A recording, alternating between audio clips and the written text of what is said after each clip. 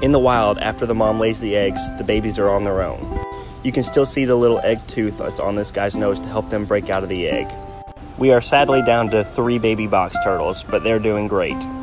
In the wild, box turtles lay lots of eggs because they know a lot of the babies do not survive, so the ones that do still help populate the area.